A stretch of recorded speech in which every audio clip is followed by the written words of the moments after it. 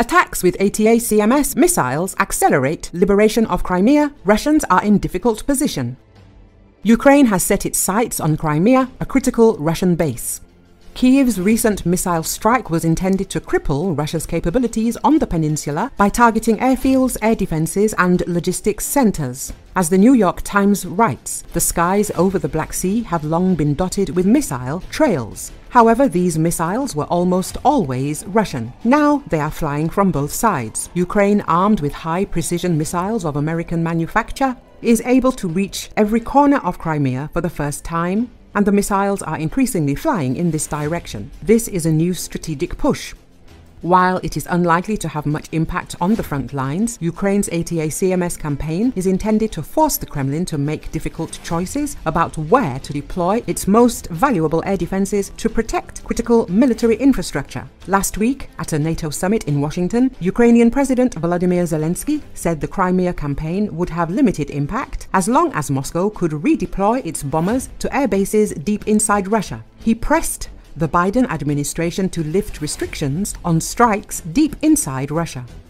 Since the ATACMS arrived this spring, the Ukrainian military has said it has destroyed or damaged at least 15 Russian long-range air defense systems in Crimea, including powerful S-300 and S-400 batteries. Over the past 3 months, commercial satellite imagery has confirmed damage to Russian radar installations, electronic warfare systems, logistics routes, and airfields. It's certainly fair to say that the Ukrainians have made some pretty impressive strides in the last few months, said Justin Bronk, a senior fellow in aviation and technology at the Royal United Services Institute in London, who studied the satellite images. At the same time, he added that new high-tech weapons were generally becoming less effective as the Russians adapted and Ukrainian stockpiles dwindled. The strikes on Crimea would also likely have minimal impact on the fighting on the front lines, particularly in eastern Ukraine. The attacks on the peninsula with Western weapons have angered Russia, prompting it to warn the US of consequences it would face if it provided advanced weapons to Kyiv. Crimea helps maintain Russia's occupation of southern Ukraine and is equipped with ground-based missile systems that are used to target Ukrainian cities.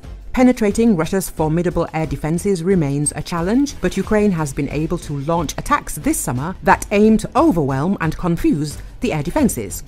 During the massive attack on May the 29th, Ukraine used domestically produced air and sea drones, Western cruise missiles, and ATACMS to overcome Russian air defenses, Ukrainian military and intelligence services said. The attack damaged 2 ferries that played a crucial role in the military supply chain between Russia and Crimea.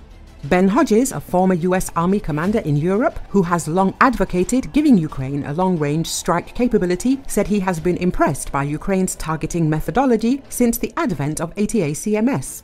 Russia has responded to the escalating attacks on Crimea by bringing in air defense systems from Kaliningrad and other parts of the country, according to Ukrainian and Western officials. The Kremlin has also sent its S-500 Prometheus air defense system to the battlefield for the first time.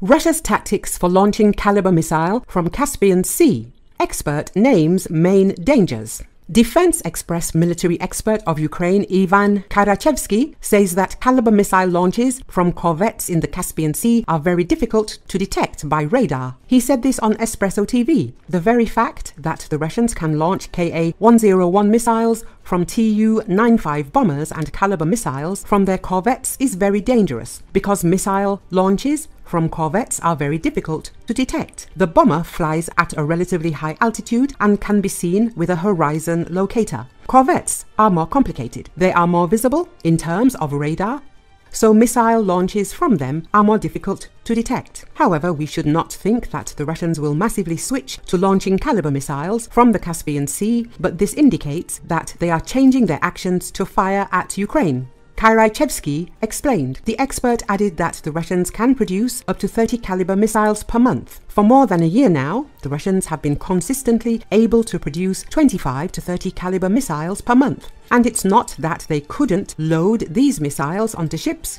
so there were not many attacks with these types of missiles.